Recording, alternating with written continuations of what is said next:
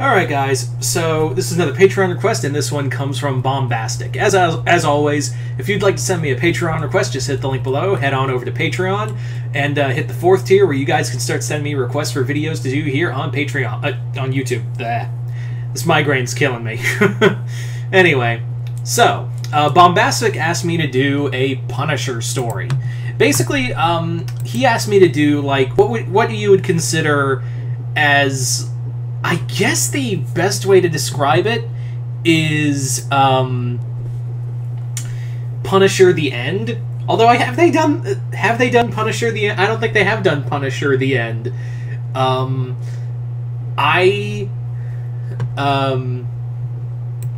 Yeah. So I guess like you could call it like the final Punisher story, or something of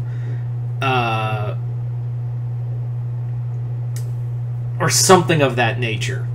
I guess would be the right way to do it. Anyway, so basically, so this story is starts out with Frank taking on a gang of drug dealers, and it has gone completely sideways. The fight between the this gang and Frank has gone completely like out of control. What has happened is that it went from a warehouse, and now it's gone into a public area in the middle of New York, and several people are killed. A whole bunch, and when I say kid, I mean people, I mean kids. A school bus was destroyed, and it killed 25 children, and the bus driver and several teachers as well. This is it's friendly fire, and it was all from Frank's gun. He opened fire with this with a Saw's machine gun and just let loose and friendly fire. And now Frank knows, oh shit, this is gonna get bad, because Frank has crossed a lot of lines. But even if he didn't mean to, Frank has just committed the ultimate sin. Because now, Frank Castle has literally committed the ultimate, like, what is essentially just the breaking point for every superhero. They didn't like him before and would always try to arrest him or let him go because of how they helped him.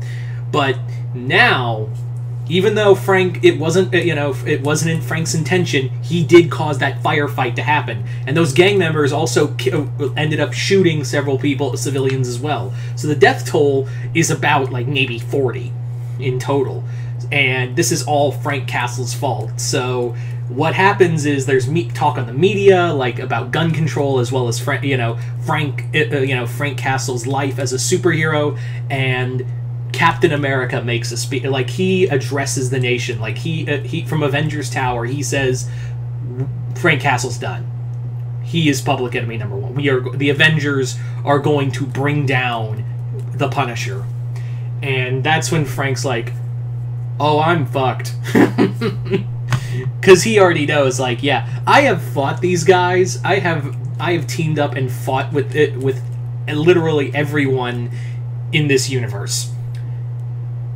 I am just a guy with guns. I am just a normal human being with guns. But I know a few tricks of my own, and I'm gonna keep fighting. And Daredevil actually finds him first. Like if anyone's gonna find Frank, it's gonna be Matt.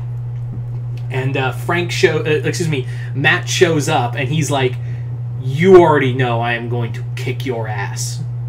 Before I do, I want to let you know that I'm not going to take any pleasure in this, and I wanted to be the one to capture you."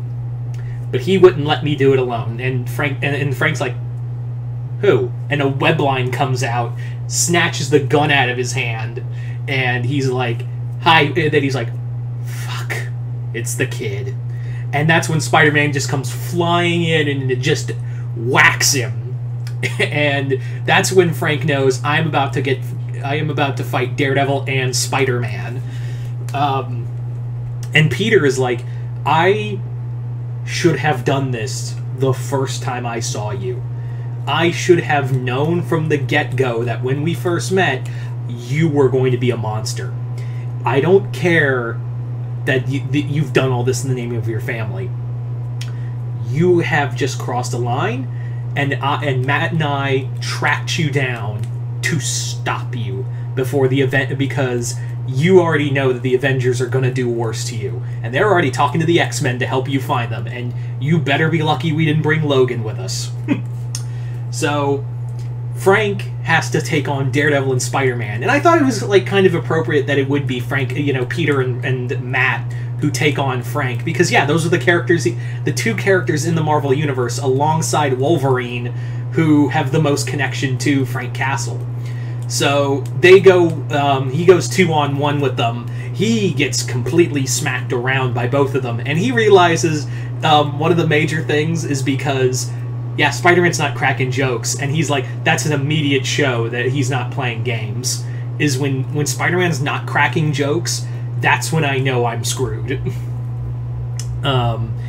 So Frank manages to slip away, but he is injured. He's wounded, and by this point, he's like, oh, God, there's nowhere I can go, and I'm not turning myself in, because and even like during the fight, Matt's like, you should have just turned yourself in, man. We could have avoided all of this, but no. You could, and I'll tell you why you didn't want to do it, because you think this, you want to die by a hail of gunfire. That's the only way you can do this, is like, it's just a hail of, you need to die in some glorious fight just so you can rot in hell where you fucking belong. Or you think you're going to go to heaven and see your kids. Well, let me tell you something. The only person you're going to see when you die is Mephisto, buddy. And obviously that's, if you're, I know someone's gonna go, oh yeah, he was Frank Castle. Frank Castle became Cosmic Ghost Rider. Yeah, that was kind of the joke. I feel like if anyone was to make this an actual comic book, I would love to see Donny Cates write this book, or just so he can make a dig at his own Cosmic Ghost Rider thing. Anyway, so. So throughout the story, Frank is basically trying to avoid all of the heroes who are now like, get him. And we are going to put him in jail. And yeah, the next person he runs into is Logan. And Punisher is like, Logan, dude, you kill people too. And I'm sure you've killed a ton of innocents. And he's like, yeah, that's why I'm doing this. Is because you did something I've done. The only difference is you didn't probably regret it, did you? You just put it in your head that it was friendly fire. I remember all the names of the people I've killed, and I've done everything in my power as long as I live to make up for it. You just chalk it up to, collateral damage. That's what you chalk it up to. So you know what, Frank? This is where it ends. So him and Wolverine fight. Punisher manages to get away, but Logan cuts off one of Frank's arm down to the elbow during the fight, but Frank gets away, and that's kind of the theme of the story, is that this is like Frank Castle's last stand. He takes on the Fantastic Four, catch him. He manages to use a incendiary bomb to wound the Thing, and then he runs into the one guy he didn't want to fight at all, and that is Cap. And Cap Cap just throws his shield, and he's like, Frank Castle, you are dishonorably discharged. And they fight. Steve just knocks the crap out of him, and that's when when Frank starts getting the upper hand, even with one arm. That's when everyone else shows up. And they all gang up on the Punisher. He's using all of his guns just to try to get him away, but they're either bouncing off or not doing anything. And by the end of it, Frank Castle is captured and thrown into Rikers. And they're like, we're going to put you in solitary confinement till the day you fucking die. And yeah. So that's where the story ends. It's just him in Rikers in solitary confinement, just waiting to die, because even Punisher has his journal, and he's like, Punisher's War Journal, final entry, I'm not going to be able to die. I'm too much I think about ending it myself, but but honestly, I'm too much of a coward to do it. So there's no like that would be such a awful ending for the Punisher, and I feel like that would be almost poetic because Frank Castle always thought about going down to a blaze of gunfire. This would be the ultimate fuck you to Frank. Is that rather than just dying by a bullet or an explosion or anything like that, he just wastes away alone in a hole in prison. Yeah, for the rest of his life. That would just be such a fuck you to Frank Castle. Right? Anyway, so, yeah. You guys tell me in the comments below, what did you guys think of this story? Did you guys like it, hate it? And once again, I'd like to thank Bumbasket for this Patreon request. And like I said before, if you would like to have a Patreon request done, just hit the link below, head on over to my Patreon, where if you hit the 4th tier, you can send me a Patreon request. And check out the exclusive content over on Patreon as well. But other than that, hope you all enjoyed this. I'm Mr. Multiverse. I'll see you next time, Multiverse.